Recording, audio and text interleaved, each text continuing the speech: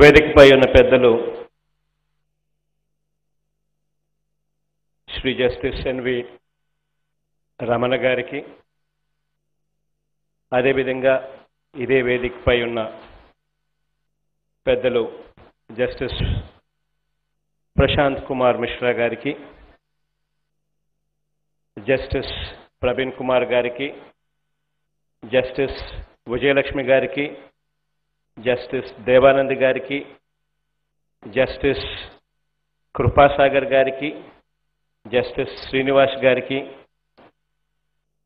ఇంకా శ్రీమతి అరుణ సారిక గారికి, విష్ణువర్ధన్ గారికి, వేదిక ఇటువైపునే కాకుండా వేదిక అటువైపున ఉన్న పెద్దలు ఆనరబుల్ జస్టిస్లందరికీ, అదేవిధంగా ఆనరబుల్ లాయర్స్ అందరికీ కూడా ఈ శుభ సందర్భాన అందరినీ కూడా మీ అందరికీ కూడా ఈరోజు కంగ్రాచులేషన్స్ తెలియజేస్తూ, ఈరోజు మన భారత సుప్రీంకోర్టు ప్రధాన న్యాయమూర్తి గారు శ్రీ జస్టిస్ ఎన్వి రమణ గారి చేతుల మీదుగా ప్రారంభమవుతా ఉన్న ఈ కోర్టు కాంప్లెక్స్కు ఇదొక అరుదైన, ఎప్పుడూ కూడా గుర్తుండిపోయే ఘట్టం. ఎందుకనంటే చాలా చోట్ల చాలా జ్యుడిషియల్ కాంప్లెక్సెస్ కడతా ఉంటారు, అవన్నీ రొటీన్గా జరుగుతూ ఉంటాయి. కానీ అది son of the soil justice Shri N V Ramana గారి చేతుల మీదుగా జరగడం అన్నది ఎప్పుడూ కూడా ఆంధ్ర రాష్ట్రంలో ఎప్పుడూ కూడా గుర్తుండిపోయే ఘట్టంగా నిలిచిపోతుంది. ఇవాళ ఇదే కాంప్లెక్స్ 2013లో జస్టిస్ రమణ గారి చేతుల మీదుగానే అప్పట్లో శంకుస్థాపన జరగడం, మళ్ళీ ఈరోజు జస్టిస్ రమణ గారి చేతుల మీదుగానే మళ్ళీ ఈరోజు ప్రారంభోత్సవం కావడం, ఇది కూడా ఒక దేవుడు విధి అని చెప్పి కూడా చెప్పచ్చు. ఎక్కువ సమయం తీసుకోవడం ఇష్టం లేక, ఎందుకనంటే ఇప్పటికే సమయాభావ కారణాల వల్ల రమణ గారికి ఇప్పటికే నెక్స్ట్ ప్రోగ్రామ్కి ఇప్పటికే బాగా డిలే అవుతూ ఉంది. కాబట్టి ఎక్కువ సమయం తీసుకోకుండా రెండు మాటలు చెప్పాలనుకుంటా ఉన్నాను. అదేమిటి అని అంటే, జ్యుడిషియరీకి సంబంధించి ప్రతి విషయంలోనూ కూడా ఆంధ్రప్రదేశ్ రాష్ట్రం అన్ని రకాలుగా సహకరించేందుకు సన్నద్ధంగా ఎప్పుడూ ఉంటుంది అని చెప్పి ఒకే ఒక్క విషయం తెలియజేసి సెలవు తీసుకుంటా ఉన్నాను. Thank you.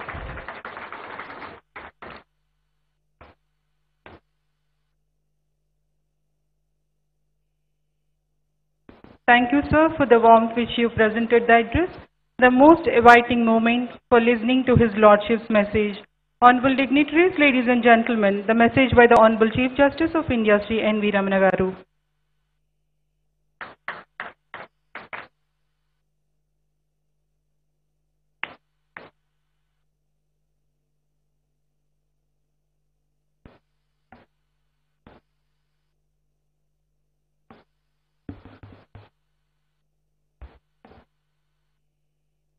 రాష్ట్ర ముఖ్యమంత్రి శ్రీ వైఎస్ జగన్మోహన్ రెడ్డి గారు,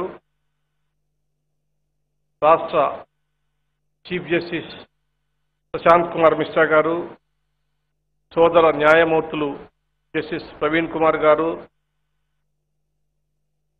సోదరి జస్టిస్ కొంగర విజయలక్ష్మి గారు, జస్టిస్ భట్టు దేవానంద్ గారు, జస్టిస్ విఆర్కే కృపాసాగర్ గారు, జస్టిస్ వి శ్రీనివాస్ గారు, సోదరి judges of Andhra Pradesh high court, we Aruna Sarika principal district judge, Chandragiri Vishnuvardhan president Vijayawada bar association, K Ravindra Kumar senior advocate and member of parliament, advocate general, chairman of the bar council, law officers, senior advocates, members of the bar, other distinguished guests and media friends. రాష్ట్ర ముఖ్యమంత్రి గారు తెలుగులో మాట్లాడిన తర్వాత నేను తెలుగులో మాట్లాడకపోతే బాగోదు. చాలా మంచి పరిణామం. అందరూ వక్తలంతా కూడా ఆంగ్లంలో అనర్గళంగా ప్రసంగించారు. ముఖ్యమంత్రి గారు నేను మాత్రమే తెలుగులో మాట్లాడటం ఐ థింక్ దీనికి చాలా సిగ్నిఫికెన్స్ ఉందని చెప్పి నేను అనుకుంటున్నా. ఏదేమైనా దాదాపు 10 సంవత్సరాల తర్వాత నేను శంకుస్థాపన చేసినటువంటి కోర్టు బిల్డింగ్స్ ఇవాళ పూర్తి అవ్వటం, ప్రారంభించడం అనేటటువంటిది చాలా గొప్ప విషయంగా భావిస్తున్నాను నేను. 11 మే 2013లో ఈ భవనాలకి శంకుస్థాపన జరిగింది. అనేక కారణాలు, రాష్ట్ర విభజన ఒక కారణం అయితే, రాష్ట్ర విభజన కన్నా కూడా ఆర్థికంగా ఉన్నటువంటి సమస్యల మూలంగా ప్రభుత్వాలు సరైన నిధులు ఇవ్వకపోవటం, అదేవిధంగా కాంట్రాక్టర్ సరిగా పనిచేయకపోవటం అనేటటువంటి కారణాల మూలంగా ఆలస్యంగా ఈ భవన నిర్మాణం జరిగింది. ఈ 10 సంవత్సరాల కాలం నా మిత్రులు, ఈ బెజవాడ బార్ అసోసియేషన్ సభ్యులు అనేక కష్ట నష్టాలకు గురయ్యారనేటటువంటి సంగతి నాకు తెలుసు. అనేక సందర్భాల్లో గతంలో కూడా ప్రభుత్వాలని, అధికారులు నేను గట్టిగా ప్రశ్నించి భవనాన్ని తొందరగా ముగించమని చెప్పేసి కోరాను. అంతిమంగా మరి ఈరోజు ఈ భవన నిర్మాణం పూర్తి కావడం అనేటటువంటి చాలా సంతోషించదగ్గ విషయం. మరి భవన నిర్మాణం రావడంతో భవనం కంప్లీట్ అవటమే కాదు, తర్వాత దీన్ని సరిగ్గా ఉపయోగించుకొని ప్రజలందరికీ సరైనటువంటి న్యాయం చేకూర్చి, సత్వర న్యాయం చేకూర్చాల్సినటువంటి బాధ్యత న్యాయవాదుల మీద, న్యాయమూర్తుల మీద ఉంది. మరి భవనాల నిర్మాణం అనేటటువంటిది న్యాయ వ్యవస్థలో జడ్జీల సంఖ్య పూర్తి చేయటం అనేటటువంటి 2 ముఖ్యమైనటువంటి అంశాలను ఎజెండాకు పెట్టుకొని గత 1.5 సంవత్సర కాలంగా నేను దేశవ్యాప్తంగా ఈ విషయం మీద మాట్లాడటం జరిగింది.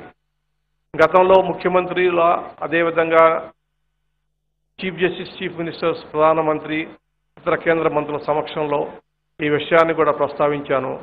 మరి ఆ సందర్భంగా రాష్ట్రాల మీద బాధ్యత పడకుండా ఇప్పటికే ఆర్థికంగా అనేక సమస్యలను ఎదుర్కొన్నటువంటి అనేక రాష్ట్రాలకి న్యాయ వ్యవస్థకు సంబంధించినటువంటి అదనపు నిధులు ఇచ్చి మరి భవనాల నిర్మాణం ఏర్పాటు చేయడం కోసం కేంద్ర ప్రభుత్వం బాధ్యత తీసుకోవాలనేటటువంటి విషయాన్ని ప్రతిపాదిస్తే కేంద్రం నుంచి కొంచెం వ్యతిరేకత వచ్చినప్పటికీ కూడా కొంతమంది ముఖ్యమంత్రులు, ప్రత్యేకించి మరి బెంగాల్ ముఖ్యమంత్రి, అదేవిధంగా ఆంధ్రప్రదేశ్ ముఖ్యమంత్రి, అదేవిధంగా తమిళనాడు ముఖ్యమంత్రి, కొంతమంది ముఖ్యమంత్రులు మరి మాకు సపోర్టుగా నిలిచి కేంద్ర ప్రభుత్వం ఆ బాధ్యత తీసుకోవాలని చెప్పేసి మద్దతు ఇచ్చినందుకు కృతజ్ఞతలు తెలియజేసుకుంటున్నాను. మీ అందరికీ తెలుసు, ఇవాళ